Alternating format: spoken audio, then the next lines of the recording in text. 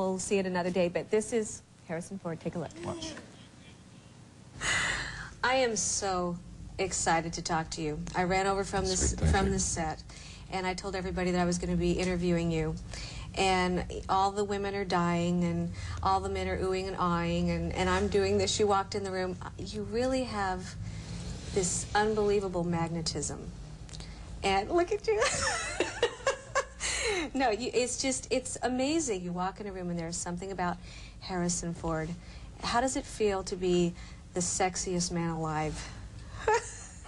That was last year. No, that's this year too. No, I mean, it's silly. I mean, I don't know how to relate to that sort of thing. I'm pleased that people enjoy the films that I do, and people don't know who I am. They relate to the characters that I play. Do you put a piece of yourself in every one? Oh, yeah, sure, there's a piece of you in all of what you do. And but along with the parts you know about a person in my relative position, there's so much you don't know as well, which... well, that's what we're here for today. Well, we'll solve that. I really want to talk about the movie because I went and saw it a couple days ago. Really is a wonderful piece. It's one of those movies that you go away, you definitely want to see again, and it causes a lot of wonderful conversation. Pleased to hear that. When I read the story, I immediately responded to the dilemma of the character, emotionally responded. Paper said your husband was a lawyer in New Hampshire. He has an office here. Most of his work was here. And I'm in Congress. Yeah, I know. So why was he going to Miami? Business. He had business there. Are you investigating something? They were sitting together on the plane. Your husband. My wife. Do you know that? No. 3A and B. First class. First class isn't what it used to be. I don't think it's worth the money. Is Dutch like you? Well, Tough, I don't know. No, I don't. He is and he ain't. I think that actors only have their own experience, and well, there was such a tender side of you that I'm sorry, but I fell in love with. I mean, my heart. I almost, in some ways, I almost felt Dutch was more vulnerable. Well, I think he is actually more vulnerable than the character that Christian plays. Mm-hmm. He's got a. It's a sort of the bigger they are, the harder they fall kind of thing. Mm-hmm. He's a guy who thinks he knows the truth. She's in politics, so she doesn't even think there is such a thing as the truth. But he thinks he knows the truth, and that part of his. I mean, he believes that he's capable of knowing who's lying to him, who's telling him the truth. A very important tool in his life. I'm one of the first out of generations to have a divorce. I'm one of the first to have gone through that kind of betrayal. What was it difficult for you to create that in this movie? No, I think we had a really very. It's not part of my experience. I really don't know firsthand what that all means. But we had a script which was a wonderful development of the idea of the film. I felt for this character. I felt his embarrassment. I felt his sense of himself crumble. Let me ask you something tough.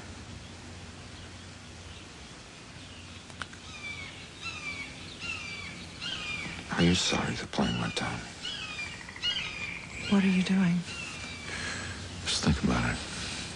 You can have it all back the way it was.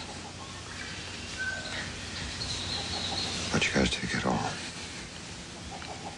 He's lying, laughing about how easy we are to fool. Stop.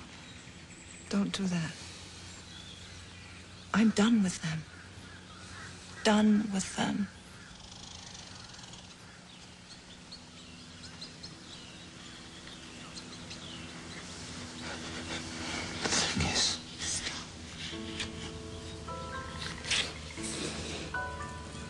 I grew up with 8 brothers. I have no sisters. And just, I'm very comfortable with men, I guess because, you know, that's all I ever knew growing up. But to me, I think that betrayal is more difficult for men. Do you agree with that? More so than women? Well, maybe in the sense that women are expecting it. And men somehow never expect it. Why do you think, I mean, because to me, I thought you Because played they're that. stupid. Do you think that honesty is something that is a very rare quality in relationships nowadays? I think there's a premium on honesty. I think that people seeing what they see and reading what they read in the newspapers leads them to more value honesty in their It's a wonderful relationships. Quality. Yeah. Do you ever take things home, and did you discuss it at all with your wife and talk about those types of things? Funny enough, no. Really?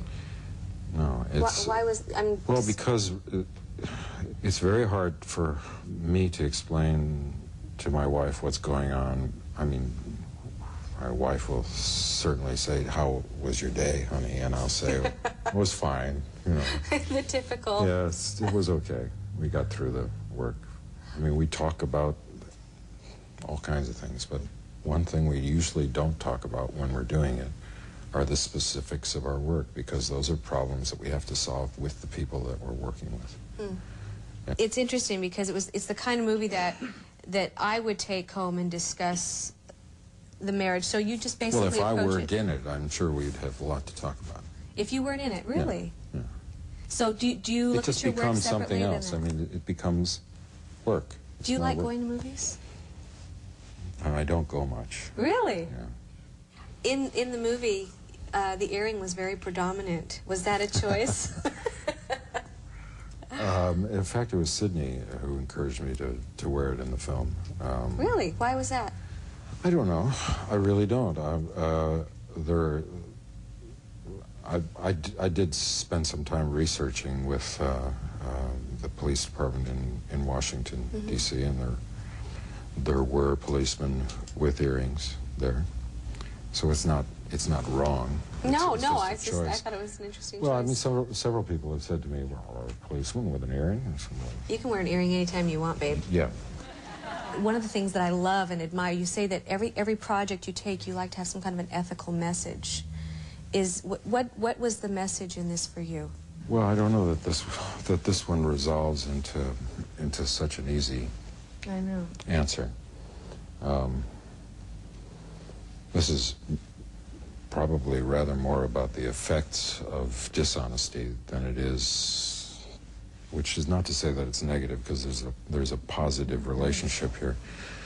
But it doesn't. The film doesn't end in a way that would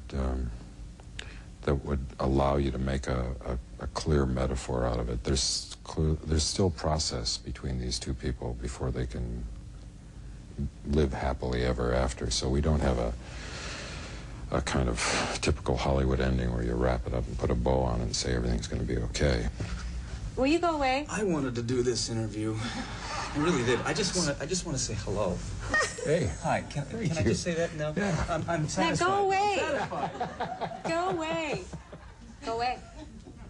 Oh, I love you. Do that Who again. is he? You know, he's really obnoxious. And I pray that all of his obnoxiousness isn't genetic.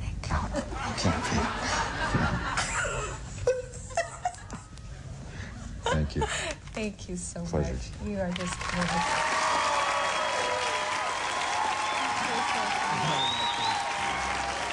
More Harrison Ford tomorrow, so make sure you watch. We'll be right back.